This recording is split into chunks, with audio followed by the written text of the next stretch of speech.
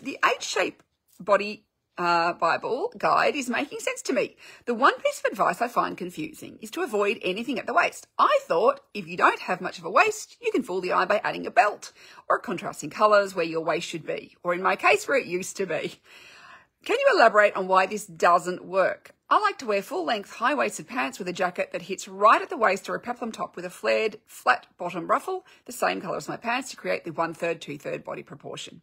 So the reason why that old piece of advice, it works on what I call an eye shape. If you're very slim and you don't have a waist, putting a belt on and having some volume above and below can create that illusion of a waist.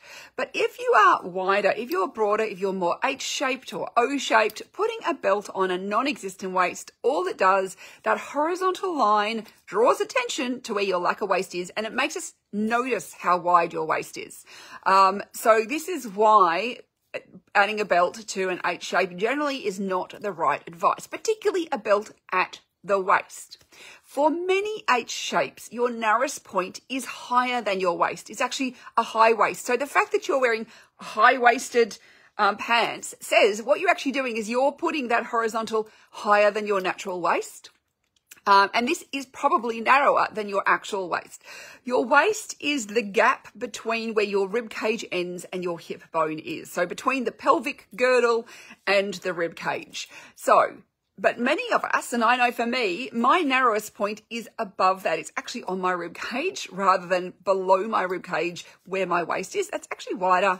And so that's why for me, putting a belt on at my waist doesn't work. If I put one above, so if I wear a high-waisted skirt and have a little belt on, I can get away with that because that's actually a narrower point than my natural waist.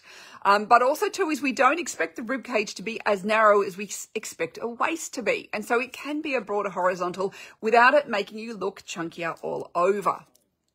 So when we think about horizontal lines, if we understand that horizontal lines broaden, they draw the eye outwards, and so they make us focus. We're always looking for the horizon, so we're looking for horizontals. So when you put a belt on an area which hasn't got a defined waist, and we're expecting that area to go in, but yours doesn't, all it does is draw a broadening horizontal, and it creates a focus there. So this is why in my H-shaped body Bible, it says don't put on a belt, and to avoid putting attention right at your waist, because we don't want to draw attention to the lack of waist we have.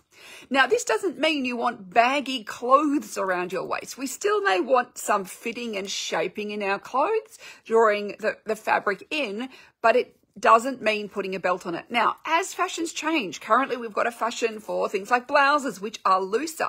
You may need to tuck that in. So if you have a slightly high-waisted pant or skirt, and then you tuck in a voluminous blouse into that, what actually that will do is that voluminous blouse is wider than where your belt is or where the waistband is of that. And so what that's doing is, giving the illusion of bringing that in. And that is the same as what a peplum does, is that a peplum, because the peplum flares out, that's bigger than the waist area. So that also gives a bit of an illusion of a waist. And that's why you may have found that they aren't too bad for you.